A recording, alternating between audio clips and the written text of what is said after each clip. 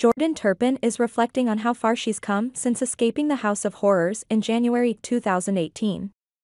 Turpin, now 23, gained national exposure after escaping from the home of her abusive parents in Paris, California, when she was just 17. "It's been a hard journey.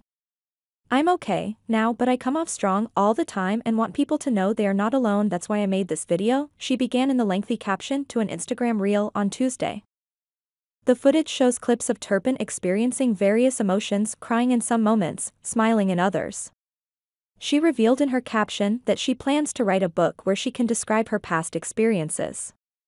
"I'm so blessed I made it out," she added. In addition to enduring unimaginable torture at the hands of her foster family, she also had a particularly jarring past romantic relationship, Turpin said. "I got stuck in a bad toxic relationship. Only 2 of my sisters were there for me," she wrote in her caption.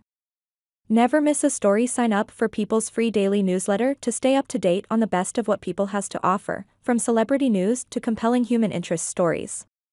She claimed that during that time, she also ended up in the hospital because my health was failing. "I had to go to therapy to see why I kept going back to him, and I learned it was a trauma bond," Turpin continued. The Texas native continued to share brief descriptions of other stories her readers can expect to learn about once her book is complete. Turpin claimed that at one point, her family got really jealous of her, which only added to her problems. "They took advantage of me, bullied me, made up lies, stole from me, and when they didn't need to because they had more than me. I was at my lowest and they saw that but still didn't care," her caption read. Turpin's parents, David and Louise Turpin, were sentenced to life in prison after they pleaded guilty to 14 felony counts following their 2018 arrest.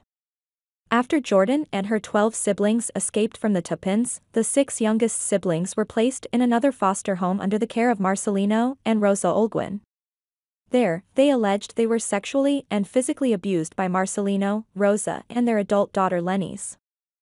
They filed 2 separate lawsuits against Riverside County and a private foster care agency in July 2022, claiming the defendants were aware the Olguins were unfit to be foster parents because the family had a prior history of physically and emotionally abusing children as well as severely neglected children who had been placed in their care.